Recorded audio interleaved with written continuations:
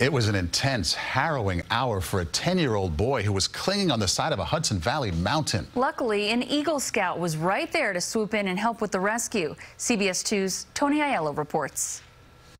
On the Westchester side of the Bear Mountain Bridge, the peak known as Anthony's Nose offers thrilling views of the Hudson Valley.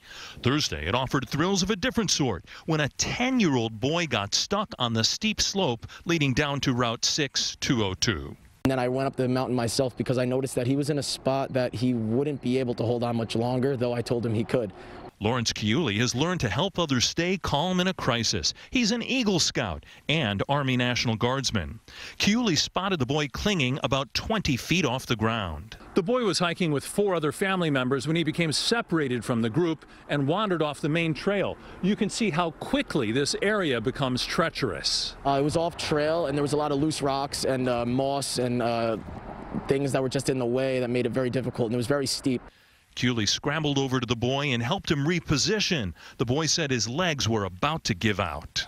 I reached out with my left hand, and I grabbed him because he was actually slipping. Coun cut his hand on a sharp rock as he aided the boy, holding on for dear life while first responders maneuvered a bucket truck to bring them to safety. He was just very excited to be in a fire truck. He was very excited to be on the ground. He's very excited to give his family a hug and be able to go home. And I was really genuinely happy that I was in the right place at the right time.